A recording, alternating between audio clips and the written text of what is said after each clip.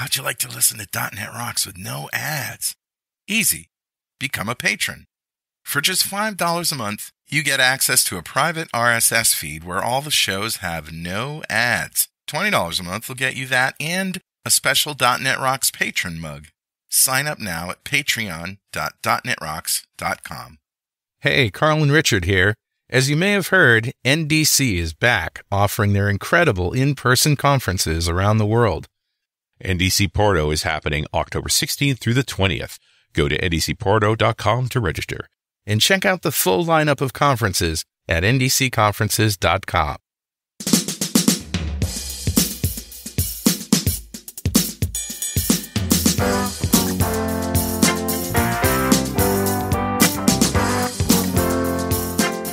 Hey, guess what? It's .NET Rocks. I'm Carl Franklin. And I'm Richard Campbell. And we are still at the the Developer Festival in Copenhagen. Copenhagen. And I don't know about you, but you've been here longer than I have. You and Stacy were here for a while? Yeah, we got in on the weekend. Yeah. So we got a chance to do a little tourist thing. I didn't do any tourist things this time. We went up to Helsingborg, to the castle that supposedly was where Hamlet is set. That is so cool. Yeah, it's not that big of a castle. Maybe big enough for a big whiner to be end up written about by Shakespeare, but just a whiner. That's funny. And then we took the ferry across to Sweden, because that's something you can do. That's cool. I've only taken the train. Yeah. Yeah. But they made me put it back. So that's what happened. That happens. Anyway, Annie Talvasto is here. But before we talk to her, we're going to spin the crazy music for Better Know Framework. Go ahead.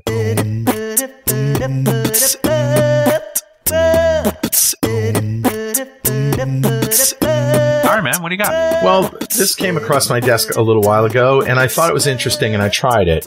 So the latest Adobe Premiere Pro, or Adobe Premiere for video editing, has this new workspace for text-based editing. Interesting. Text-based editing. So what you do is you have to tell it to transcribe the videos that come in. And it's great if you just have one person talking, right? It's not so good if you have multiple audio tracks and video tracks that are synced up and stuff. But here's what it does. It transcribes it, and then you go into this workspace, and you see the sentences on the left. And you can highlight part of the sentence, what they said, and it adds that to the timeline. Interesting. So you can do your cuts and edits and stuff just by highlighting the words. And now you've got jump cuts where you're just highlighting the stuff that they said that you want. Yeah. And none of the stuff that you don't want. Well, half the time, that's where you're lining up the cut anyways, just as someone starts speaking the word. Right. Although I do like the other voice starts speaking, screen fades in afterward. Yeah. Yep. Yeah, but once it's on the timeline, you can mess around with it. Yeah, for sure. But this is a good way to get stuff on the timeline. My problem is, when we do videos for my other podcasts, it's great if it's just me. But if there's two people talking, now you've got two video files, two audio transcripts, and you can't sync them. There's no, you basically do jump cuts, and then they get out of sync, and now you're screwed. So like I said, it's really cool for, and I usually don't push, commercial products and things like this. At least all Adobe products. But anybody who's doing serious creation, creator content has the Adobe suite. Probably. And, this is just one more tool you can use. Awesome. Yeah. And it's just neat that they are working on things. Yeah. For a long time, it was easy to just say Adobe was where good software went to die. Yeah. I was particularly angry with them about their, the PDF thing, right? Yeah. I mean, the Adobe PDF reader is like a virus. Yeah. At one point. A plague. It was a plague, and you couldn't get rid of it. And now you don't need it, of course, because the browsers just show PDFs. But yeah, no, I don't want to subscribe to your thing, and shut up. I don't need a new update of the Adobe PDF reader. It's a PDF reader. Just stop it. Just stop it. But let's face it, Photoshop, Premiere Pro, Audition. Audition. These are excellent some products. of the best. And hopefully they keep them healthy. Yeah. Didn't they grab Figma too? I think they did, yeah. Yeah. For better or worse. That's it. All right, man. That's cool. Yeah. Who's talking to us today, Richard? I grabbed a comment off of show 1723, the one we did back in January 2021 with our friend Tom Kirchhoff, when we were talking about containers in Azure. So naturally, we talked about Kubernetes because it's kind of unavoidable. And Karthikeyan Vic had this comment. He says, "Hey, this is a great show with great insight. I'd like to add my 2 cents about when to choose Azure Functions versus Kubernetes. I had the same question where I needed to run machine learning workloads in Azure. And of course, this is a couple of years ago, because let's face it, there's a lot of ways to do machine learning workloads these days. Yeah. That's changed too. Azure Functions have a timeout of about 10 minutes. And even when you choose a premium plan or an app service plan, it has the limitation of not being completely serverless and a limit of only 50 to 200 instances at a time. By choosing Kubernetes, I was able to spin more nodes and also taint the pods to different high CPU nodes. So I think he's actually assigning them to high-end nodes based on the job without a timeout problem. I needed at least 500 nodes spinning up to 5,000 pods to complete the workloads faster. Wow. Kubernetes is not only completely serverless. When you use the virtual kubelet, you do need to pay for at least one minimum node and a load balancer. And if you're running on one, you probably shouldn't be using Kubernetes anyway. The whole point is scale, right? Right. Main point is using Kubernetes using Helm. You can divide the pod's memory and CPU, which is not possible in the Azure Functions for variable work. Yeah, and Azure Functions tend to go to sleep, and some lucky customer is going to hit the jackpot and have to wait for them to wake up. Yeah. But, it makes the point. Functions is so abstract. Yeah. You don't get to specify the performance of a function. That's not a thing. Yep. Where Kubernetes is that tier down where it's like, oh, no, I need you to make this thing with lots of muscle because when I'm about to chuck at it, it's going to take a while. More control. Yeah. So, you trade some complexity for some control. Yep. So, Carthaginian, thank you so much for your comment. And a copy of Music to Code By is on its way to you. And if you'd like a copy of Music to Code By, write a comment on the website at .netrocks.com or on the Facebooks. We publish every show there. And if you comment there and I read it on the show, we'll send you a copy of Music to Code By. And you can follow us on Twitter or X or whatever the hell they call it these days. That's fine. But we're both on Mastodon, and I'm on Blue Sky now, too. So because I have so many places, you can just go to carlfranklin.com, and right there at the top, you can see all my social media stuff. All the medias. Yeah. And you are where? I'm Rich Campbell at mastodon.social. I'm actually pretty much Rich Campbell everywhere. Everywhere. So it's not hard to find me. Yeah. Oh, good. Follow us there. Yeah. Send us a toot, send us a tweet, whatever makes you happy. Okay, let me introduce Annie. Annie Talvasto is an international technology speaker, CNCF ambassador. Acronym, what does CNCF stand for? Cloud Native Computing Foundation. All right. You're an ambassador there, an Azure MVP, and specialist in Kubernetes and open source. Annie hosts and produces the Cloud Gossip podcast and has been a co-organizer of Kubernetes and CNCF Finland meetup since 2017. She has worked at various tech companies from cloud startups to enterprises and spoken at tech conferences on multiple continents, including KubeCon. Do we say KubeCon? KubeCon? I can't remember. Whatever you want to say. Right. I usually say KubeCon, but everyone uses different words. I like KubeCon. It makes me happy. Oh, that's even better. KubeCon, Cloud Native Con, Microsoft Build and Ignite, NDC, KCDC, Global Azure, Future Tech, and more. During her career, she's spoken to more than 30,000 developers at user groups, meetings, and conferences. Wow. That's a lot of pizza. That's a lot. It's actually even... There is a lot of herring in your case. It is. Yeah. It is a lot more than that nowadays. I've stopped kind of calculating after that point. I was like, whatever. It's some number. It becomes a silly number at some point. Yeah, exactly. So I just got to say this. My mother's family comes from the Swedish part of Finland. Oh, so, nice. I got the Finnish and the Swedish in me. Yeah, that's cool. Yeah. That's good. So I'm going to get borscht with it. Not jiggy. Really? I don't know. Okay. I'm tired. I'm jet lagged. I have had more coffee than water today, and I'm still tired. There you go. So what are we talking about? We're talking about Kubernetes, and we're talking about tooling? Yeah. Or just the whole... We're just going to have a conversation about Kubernetes. First of all, what did you think of the comment? The comment? I think, actually, that's at the gist of, the stuff that I've been thinking about recently. There's multiple levels that you can kind of think about Kubernetes nowadays. Yeah. You can obviously think about it in a very practical terms of okay, what tooling do you choose right now? Or how should you define or how should your teams work? And also obviously on the level of what are the trends currently within what tools are teams choosing, or what are the different trends in how do organizations organize themselves and whatnot. But then there's the other level of think about Kubernetes or infrastructure management in general, which is what's the next thing after Kubernetes? Or you can also usually think about, okay, what was before Kubernetes? which can virtual usually machines. Yeah, exactly. And you can then kind of usually, because I think there's really good sayings around, like, to know the future, you have to know the past and whatnot. Absolutely. So you can think about those kind of things. And I think the comment is actually at the really good center of, Kubernetes is essentially right now the de facto way to do infrastructure and manage. Scalable push. Exactly. I'm worried reading this comment, not to chuck Karthikeyan under the bus, but he wrote it 2 years ago. Yeah. And this is still pretty young tech. Yeah.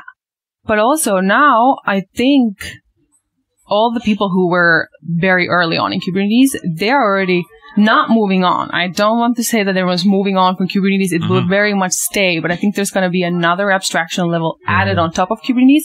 And as you can see, there's functions, there's serverless and whatnot. What's likely going to be going kind of exactly not next, but usually you can see it in the past that technology goes from abstraction level to the next abstraction level and whatnot. And I know from talking to folks inside of Microsoft, like Azure Functions runs in containers. Yeah. You don't own those containers. You have no ability to control those containers, but that's how they do it. There's no magic there. They're just abstracting it away from you. Exactly. You think there's like an AI version that can control Kubernetes in the future coming? For sure. Some sort of something you can just talk to? Yeah, for sure. Star Trek Enterprise computer style. Exactly. I think for sure. Obviously, it remains to be then seen what goes mainstream, what's get adopted widely, and what's actually at the good balance of like, okay, as you said, there was the challenges there around, the standardization and then the kind of flexibility to do what you actually need to do for your case. So there's going to be obviously questions around that.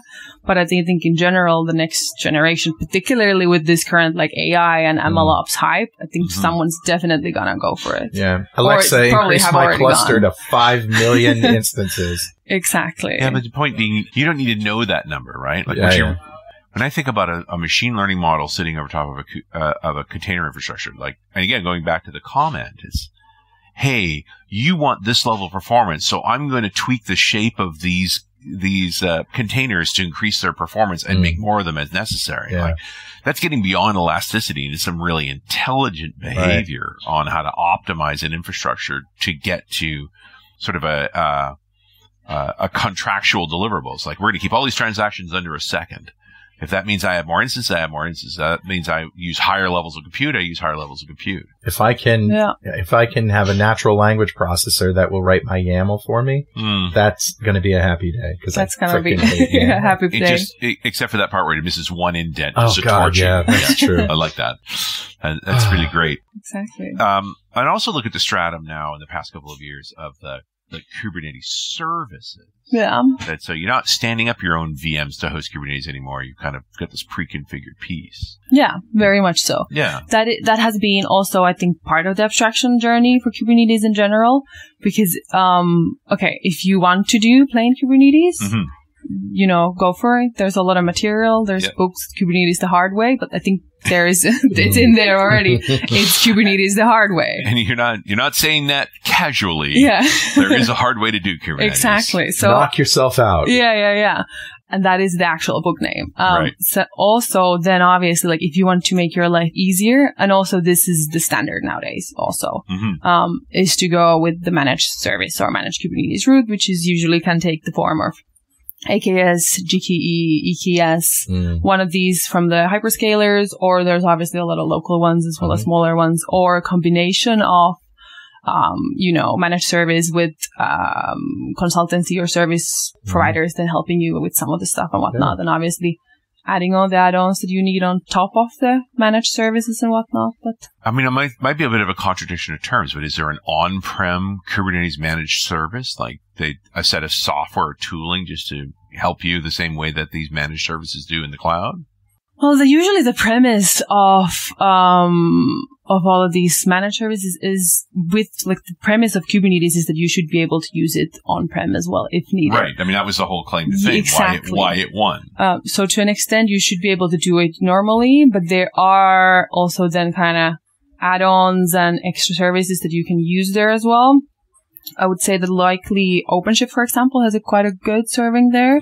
Like, I work for a company nowadays that we actually somewhat specialize in providing OpenShift on premises, right? Which is essentially a version of Kubernetes on premises, for example, for highly regulated industries that need the on-prem side and of that's things. the Red Hat product, OpenShift. Yes, exactly. Okay, yeah. but it's Kubernetes under the hood. Yeah. Okay, now that's interesting. It's just sort of recognizing that there are ways to approach this. There's different layers of tooling on that. Of course, we immediately associate Red Hat with Linux stuff. Yeah. But then, in general, you're making Linux workloads in Kubernetes containers. Yeah. Right? Like, It is. I know we're supposed to be able to do it with Windows. I just don't see anybody doing it. Yeah. There's always something. It's always, to be honest, it's the sentence that we all know. It depends. Right. Sure. Yeah. Works very well. So, like, exactly what you need, or what's the setup, and what's the kind of mix of services or products that you need. Mm-hmm. Then it depends on what's the best and whatnot, but there's options out there for sure. There's no one right way for any of this stuff. Yeah. I feel like the reason Kubernetes sort of won in the orchestration wars, I air quoted that because we had DCOS and Mesosphere and like some of these other things, was the ecosystem. Yeah. And I wonder if that's just like it got to a critical mass where it was now worthwhile to build better tools around it. It just became easier. Although I would argue when Azure and Amazon made Kubernetes services, and it's like, and of course GCP was there first. It's like, okay, well, game over. Yeah. You don't think maybe because the people at Google are freaking smarter than the other people and made a better product? Well, I mean, nominally that guy is Brendan Burns, who these days works for Microsoft, right? Mm. And the last conversations we had with him, he's kind of thinking beyond containers too. Like, that's a wicked smart guy who's always thinking about the next layer of problems. Yeah. That's where the early on Kubernetes folks at the moment really are kind of.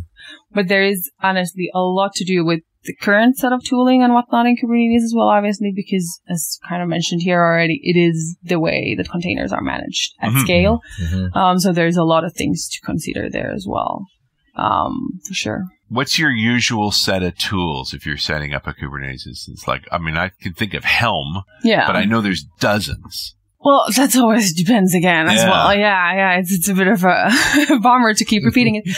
But truly, I think, Helm is, I think, a really good place to start always. I think nowadays, if you are moving in the Kubernetes circles, Helm and Kubernetes are quite often, inseparable. Like, you kind of don't do Kubernetes any more Helm. than you develop in .NET without using NuGet, right? Like, it's the package manager. You use a package manager, your life will be better. Exactly. But there was like a few, like I just took part in a quick interview, on these kind of rapid fire questions. And then someone did, within that interview said that, they wanted to sunset, Helm. And I was like, I need to find out more, what's the reasoning here? But there's always some hot takes and whatnot. So who knows? Why? Yeah. Because there's another one of those things that's got the network effect. Like the fact that the packages all route through Helm. Why would you try to disrupt that? That's a hard thing to get into place in the first place. Yeah, and I guess there's usually, there's new services, and there's, if you look at the CNCF offering, well, not the CNCF offering, the foundation has, a lot of projects, open source project underneath this umbrella. Right. There's pretty much, if there's one way to do something, there's definitely another project to do in a bit of a different way. There's gazillion ways, and there's stuff that divides opinion that for some cases it's really good, and some cases then some people find it lacking and whatnot, like crossplane and whatnot. So there's a lot of things you can choose from. So I would say that likely yes, I would say if you're starting your Kubernetes journey or midway point, Helm is probably a really good companion and good package management. But likely there's also, as said before, it depends. There's probably something else somewhere that may be really good for your specific scenarios and whatnot. Where do tools like Terraform and Pulumi come into play with Kubernetes? Yeah, well, they are infrastructure as code, which is then a bit of a different thing. Well, not, you can kind of use it in companion with Kubernetes. But if you are looking for an infrastructure as a code, project, writer product that is more Kubernetes focused, then you would go with Crossplane likely, which is a CNCF project. Crossplane. Yes. Yeah. It's by Upbound, if I remember correctly. Yeah. Cool. And so it does what those things do, but it's more Kubernetes focused. Exactly. Yeah. Oh, that's cool. Rather than go out to another, I mean, there is a Kubernetes plugin for Terraform. So, I mean, if you're used to working in Terraform and you're moving into Kubernetes, the plugin means you don't have to change. Yeah. But again, there's all this if you're starting from scratch, why would you do that when there's more Kubernetes-centric tooling for and that? It's all a command line thing anyway, right? Yeah, if you know one, you know, it's not just Exactly. words. And crossplane is relatively new, and you know, there's nothing bad with new tooling, and there's nothing inherently like unsecure or whatnot. Yeah. But that is always, the Terraform is more of a standard. Yeah. So that's always, then you have to consider these things if you are making infrastructure traces. But I think, if I remember correctly, don't quote me on it too much, but I think crossplane is incubating level at CNCF. So CNCF has different levels for project maturity. Right. They are incubating, which means that they are not graduated, so not fully, you know, full-fledged for every scenario in production, but likely at the incubating level, you're quite safe and good to go on. Accepted into CNCF in June of 2020. It is in the incubating level. So you called it. Perfect. Yeah. Wow. And what does that mean to be an incubating level? Projects, they can start at any level, obviously, if they come outside the foundation. But the life cycle, if someone were to start a new project, they would probably, you know, start it first and have some level of idea and traction, or like, you know, something out there. And then they would probably join in the sandbox level, which is like that. That's your intro. Exactly. We're just figuring out what we want to be when we grow up. So there's a lot of sandbox project nowadays. I think last time I checked, probably talking like 70 or so. Right. And that's a tier that got introduced a few years ago. So it didn't exist originally, but that's essentially like, the sandbox name kind of tells some part of that. It's like a place to try out new things. Some of them will become big, some of them will maybe trickle down and die and whatnot, but there's like you're going to get some scratchy things in delicate areas. Be careful. Yeah. It's like a playground. Yeah, exactly. Yeah. So we are experimenting. Yeah. You can try out new things. It's more kind of, you know, you have to do a bit more due diligence yourself if you want to take something into production, likely. But, you know, there's a good stuff there. But incubating is a little more mature. Yeah. Then you get actually a bit more, because when you move between the levels, there's, you know, security checks, architecture, there's requirements for having processes within the project, so that, you know, every like scenario, for example, if maintainers become unavailable and whatnot, like what's the contingency plans for everything, as well as like... So the development team's a little more mature too. You have more than one person accepting pull requests. Yes, exactly. That kind of stuff. Yeah. I'm on vacation. No code changes. Yeah, exactly. And also there's in that vein, there's like requirement for how many maintainers and whatnot, or like different companies, so that it's not like a one vendor only project and whatnot. Yeah, exactly. Yeah, like so then you move to the incubating phase, which is just like checks around these topics. So that's why you can know that, okay, likely it's gone through security checks and whatnot. Yeah. And then when you move to the graduated phase, which is, and I think there's the incubating level, again, I don't remember exact numbers, but like, let's say 20, 30 usually, or something max. It's much smaller than the sandbox level. But then when you move to the graduated level, few years ago, then it was only Kubernetes, for example, in the graduated level. Now we're talking maybe 10 to 15, 20, even if there's been a lot of graduating. Cater graduated recently, so nowadays it's kind of picking up speed. But this is also a sign of Kubernetes maturing. 25 projects now. It's so many in graduated. The graduated list. And then ones you recognize, Harbor and Helm. Yeah, that's the big ones. Yeah. So... Yeah, exactly. So I need to catch up my numbers. I think I last checked them like half a year ago. So, you know, it's moving quite fast nowadays, honestly. But it is, the scene is maturing. It is widespread adoption.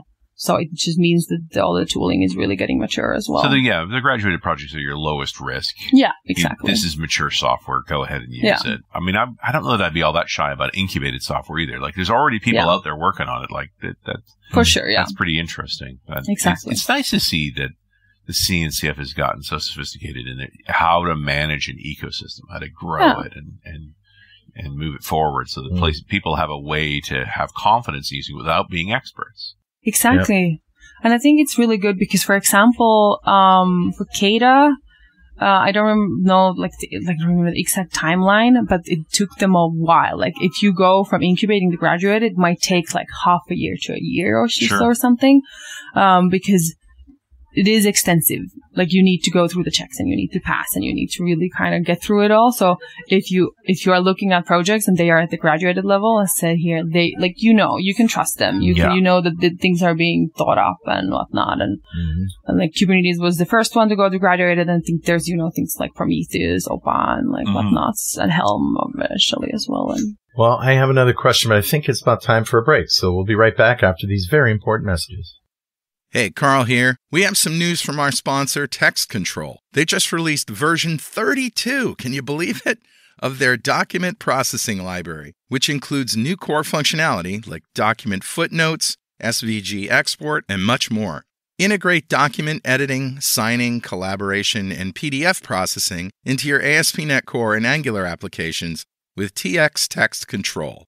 Powerful libraries let your developer teams focus on their core competencies while Text Control handles your digital document processing. Check out all the new features and see the technologies in action by visiting the live demo at demos.textcontrol.com. And we're back. We're in Denmark with Annie Talvasto. And some ping pong going on in the background. You're listening to .NET Rocks. I'm Carl Franklin. And I'm Richard Campbell. And so I have a question for you. So you're with a customer, and they're interested in Kubernetes. And, obviously the first thing you do is you find out if it's a good fit for what they want to do. So what are the typical, what's your benchmark? What's your, what is it that you want to do? Like, how big do you need to scale? What are the questions that you ask to determine whether Kubernetes and containers in general might be overkill for this company? That's a good question. Usually, so there might be a good number out there. But again, it depends. I'm getting back to that all the time. But also, usually if it's at a certain scale, then it's good to go. What if they say we have 100 customers now, but we're going to have 10 million customers next year? By our, analysis or whatever, and, what do you say then? Well, if they want to invest the resources and they want to go for it, I don't see an issue with it either. Like, if they want to, and if they're, I don't know, profit calculations for managing their infrastructure team and the time they can spend on it and productivity and whatnot all matches, I think it's fine. And to be honest, there's levels to it, and I don't do customer-facing work on a daily basis nowadays. So I don't know. I can't give you a customer example out of the top of my head right now. But I did recently speak with a startup who was about 20 people, 30 people still, so relatively stealth, so very early on. Even in the cryptocurrency field. So very early on, whatnot. Right. And they actually had, so I didn't speak with the CTO themselves. It was just actually I think it was, but anyhow, he didn't have all the answers to my questions because I got very interested because he said they're running plain Kubernetes. And I was like, that's funky. Yeah, why would you do that? In this day and age? But for them, apparently it had provided a really good, set of, environment and tooling because they wanted to stay as cloud and vendor locking neutral as possible. Right, and they wanted to do switching between the clouds and whatnot. And I was kind of thinking, this sounds interesting.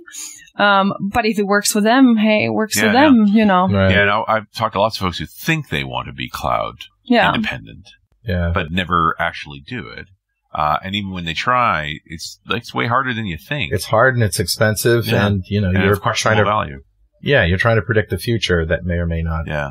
Exactly. My automatic reaction when you say, "Oh, we went with bare metal Kubernetes," is so you had a person who knew their way around that or wanted to know their way around it, and that's the real reason you went that direction. In the end, I think it does come down to individuals and what they want to work in. Exactly. I don't know why anybody picks a container strategy up front.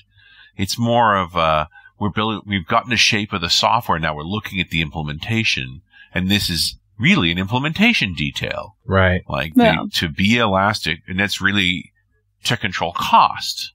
That I'm only going to scale when it's going to make me more money, and I'm going to wind it down when I'm not, which pretty much means I have a cloud vendor. Yeah. Because if I own the hardware, it's already paid for. Yep. What am I caring about? The additional electricity consumption? I don't think that's that big of a deal. Yeah. Yeah.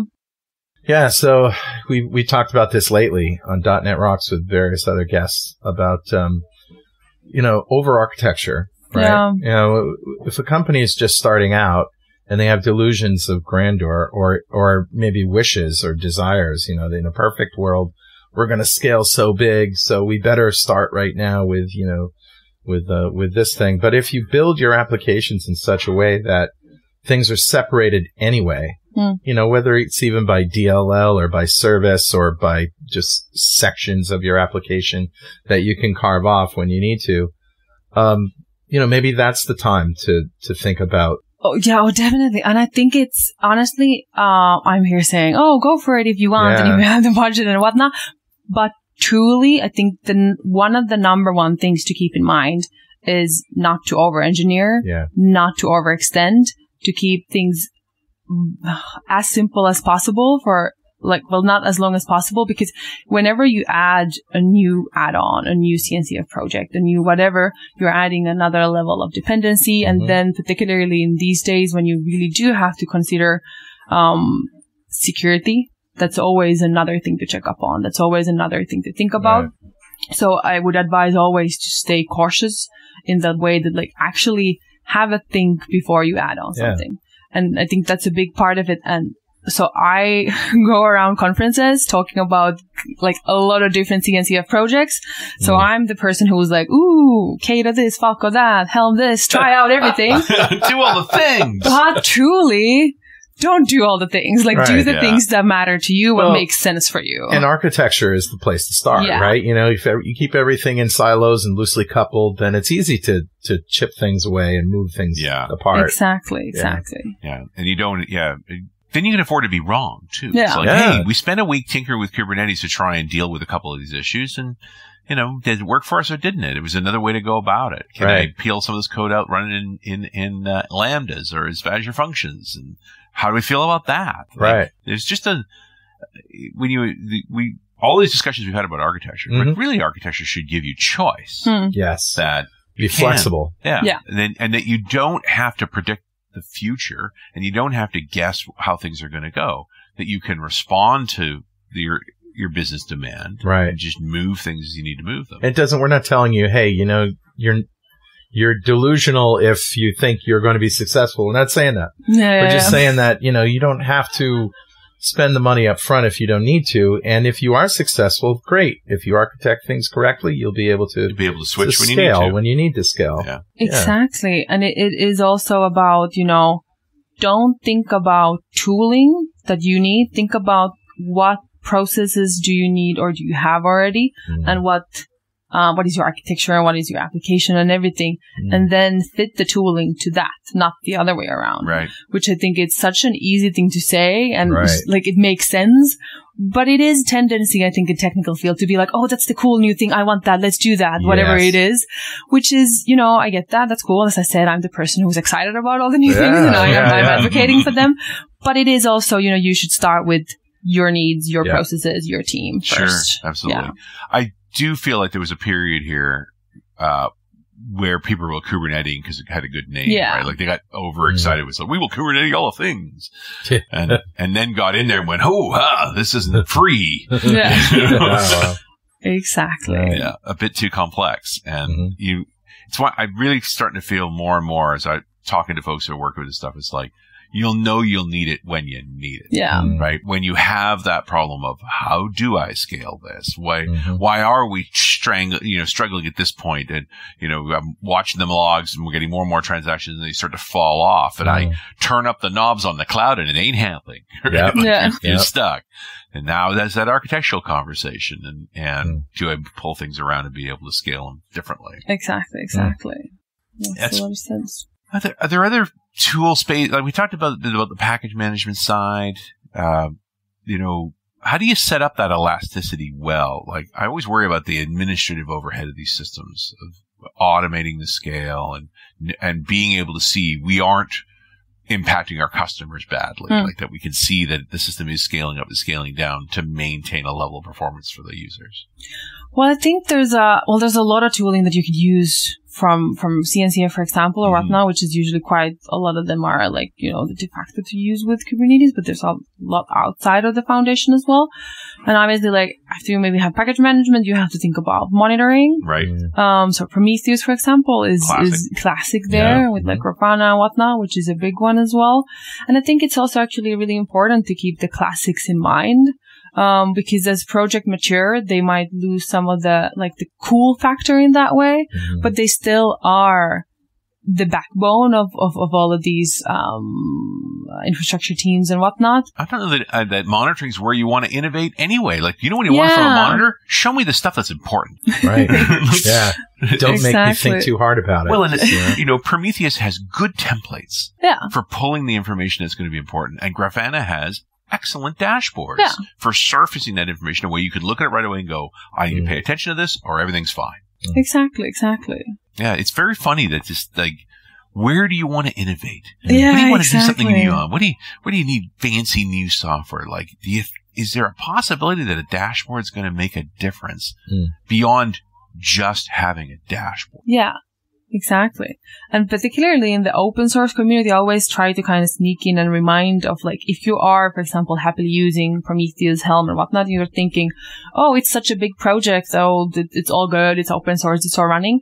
But actually some of the big projects might be the ones that need maintainers or contributions as well.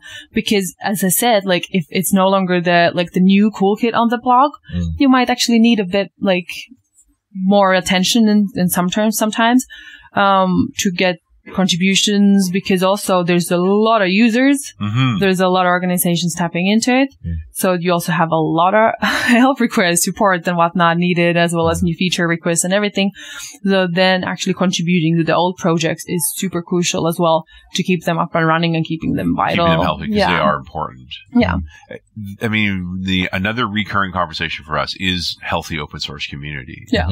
And I mean, obviously, the Cloud Foundation has this financial model integrated into it. If you're in that system of incubating and so forth, there is compensation in there. Where are they getting their money from? Like, how is that working? I don't know how. The foundation? Yeah. Well, I don't have the full list of sources for their funding, but truly, I would say that likely membership fees are probably a big part of it. Yeah, a big chunk of it. Because there is, if you look at the CNCF page for members, it's a long list. Yeah. Like, it is a hefty list of really big companies. And when you get to the big level of sponsorships, it's also going to cost you, big tickets. Yeah, exactly. It also makes sense if you're a bigger company and you have bigger pockets and you're actually using a chunk of the software that the foundation has. It makes sense to contribute back to it financially as well. Financially as well as dev resources. Yeah, exactly. It's always good to contribute in some way. Yeah. And I would hope that sort of mid-band companies too get into the habit of, hey, you depend on this software, support it. Exactly. In some useful way. It is, I mean, the real question is, do you allocate dev resources or just send money? Yeah. Like, both are reasonable. Because I mean, the upside to allocating dev resources is, I want this feature. Yeah. Let's go build it and contribute to the project. Exactly. And the most recent conversations are like generally when I nowadays talk with maintainers, actually the thing that they usually ask for likely is financial investment in terms of our investment and dev resources. Right. So, if you are a big user of a project, hire someone to just contribute to the project, for example. Interesting, right? Yeah. Because then you are using financial resources to provide those crucial development hours, contributions, features, and whatnot. Because also you are likely, if you are a big user of the project, you're likely also going to be the one who's asking for new features. Yeah, pressing against the edges of what it can do. So then you can actually be like, hey, I'll get this person working on this so that we can actually get these features as well. And that is an existing model that people use also within the cloud native ecosystem. Yeah, in the end, it's always money involved. Yeah, exactly. You've got to pay your people one way or the other. Exactly. Whatever they may be working on. And it's cheaper to pay someone to contribute to a Kubernetes tool than it is to write that tool yourself. Yeah, exactly. Indeed. Yeah. Yeah, it's a good mix either way. It's fun talking with them though. I know people like a lot of people who do this, and it's like you ask them like, oh, what do you do? And they're like, oh, I work for this company, but actually I only do contributions to this open source project. So like, you pick and choose which one I like work for per se. Yeah. Quote unquote, but I have that problem. People say, what do you do? I say, how much time do you have? You mean, what do I do for money? Well, what do you do for fun? What do you spend your most of the time on? What I like to do, yeah. Work for versus work on, right? Right. Yeah. Both are very reasonable. I just don't know what I want to be when I grow up. That's the problem. Why start now? That's not even a thing. That's not even funny. What's that about? I'm not starting that now. That's not a good idea at all. That's ridiculous. We haven't talked about security at all. That's true. I don't even know if I want to. Yeah. Anytime that you take a piece of your monolith and split it off into another service, you have to think about security. Mm-hmm. And very true. Yeah. Somehow security about it. You may be using the same authentication methods that you're using on your monolith, but oftentimes you're not. So yeah, and there's a lot of good tooling that you can snap from the CNCF landscape there as well. Like not the new ones per se. It's always a bit of like, is it a new one or not? Because some people Kubernetes is new, and for some people, the Sandbox project, like, oh, it's old news. Right. But there's Falco, for example, which is real-time threat detection that you can use as well and whatnot. So there's a lot of things you can plug into from the add-on. But again, as I stress, actually use the ones that make sense for you. Yeah. Right. But within my session, I will do, like here in this event, for example, I will do a bit about Falco and whatnot. So I do kind of and oftentimes the cloud platform, like if you're using functions, dictates what kind of mechanism you're going to use. But, of course, if you have your containers, you can use whatever you want. Exactly. Another reason you might go that way, right? Is you have specific security constraints, and the automatic stuff is not going to do it for you. So it just gives you more choice. Exactly. I'll include a link to Falco. It looks interesting. So we've talked about security enough. We can move on. Checkbox done. Checkbox. Next. Of course we talked about security. We always like talking about security. It's our favorite thing. Developers love security. Yeah. Well, here's some constraints. Have fun. I mean, there's no way to work in containers where you don't have security rules already in place. Like that's just we talk about this whole shifting left of the security side. It's like these are the tools that shift you left. You're using it no matter what, so you might as well get comfortable with it, and you don't have to retrofit it either. Yeah. And I actually recently heard like a good anecdote, and I think it's probably a very well known one for security and, for example, for policy management, which is a great. There's key burner as well from CNCF for policy management and security on that front. So, like, as you kind of hear, like, you don't have to think about security or policy management as, the bombers who are going to, come and limit you. You can think about them as guardrails that work. Like, if you're driving in a steep, cliffy area, for example, they're the guardrails that actually stop you from going over the hill, from going over the cliff. So you can actually go faster if you have good guardrails that are well thought out in place, so that then you can, speed as much as, well, not as much as you want, but like a bit faster, because you don't have to worry about things so much. So you're driving by Braille, just bounce along that guardrail. No problem. Exactly. But like, you can use them as the guidelines, the guard lines, so that you can actually kind of do more. You speak to the right thing, which is what I'm doing is keeping you from being the code that caused the breach. Yeah, exactly. Right. That by incorporating this the whole time and checking it the entire time, you don't have the code vulnerability that would eventually turn into an exploit for the company. Yeah. You know, anyway. I mean, things move. Nothing's ever certain, but at least try. To some degree. Sure. So what's next for you? What's in your inbox? Oh, there's so many things. So there's the fall conference season is picking up right now. I'll be in KCD, Washington, D.C. in a few weeks. And just yesterday, the KubeCon, Cloud Native Con North America program for this year was released, and it's going to be in Chicago. And I'll be speaking there as well. Nice. Very looking forward to that as well. And there's a bunch of other conferences that I'm doing. And in addition to, I should maybe do a few more episodes of my podcast. And I'm thinking Tell us about the podcast. When did that start? We started in 2018, I think. Wow. So it's been a bit while, but now being like a bit of in a hibernation for like a year-ish or so. But we should maybe kick it back on. We started the first season by having essentially we did like scripted episodes into what are containers, how to choose, how to buy cloud and whatnot. So like very like actually, not that interviews aren't educational, but like very foundational. Deep, foundational details, everything scripted. So every single sentence provided something new to attendees. And we got so much good feedback from very like beginner level people. They were very happy with the first season. But then honestly, it was a bit too time consuming because it took like 30 hours to make 15 minutes of content. Training material. Right? Exactly. Yeah. So then the second season, we did, or the seasons after that, we've done like as interview formats similar to this, podcast as well. Yeah. But now I should maybe revive it. But I'm also thinking about other stuff as well. I should start I'm just trying to get my head around this idea of you can hibernate a podcast. What would that be like? I can't even imagine. If it happens, it will happen very organically. You just notice, we didn't do an episode for a year. Whoopsie. What should I do now? I have a podcast like that. Yeah. We do episodes, not this one, but we do episodes when there's something to talk about. Exactly. If there isn't anything to talk about, why talk about it? Yeah. True enough.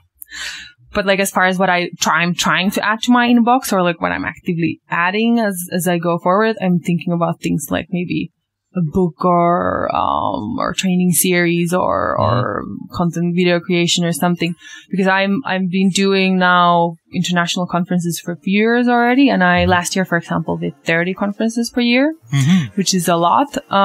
So I'm trying to do other stuff as well. Conferences are great, but I think I want to do something a bit more long form as well, because conference session it's great, but it's quite short lived. Yeah, it happens. You're carving up your whole life into 1 hour sessions, right? Yeah, exactly. Right.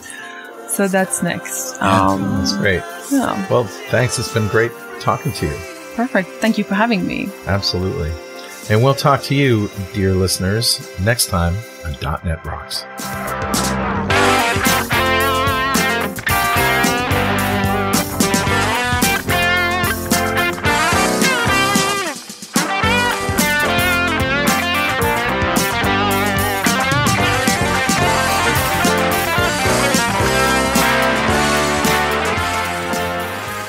.NET Rocks is brought to you by Franklin's Net and produced by Pwop Studios, a full-service audio, video, and post-production facility located physically in New London, Connecticut, and of course in the cloud.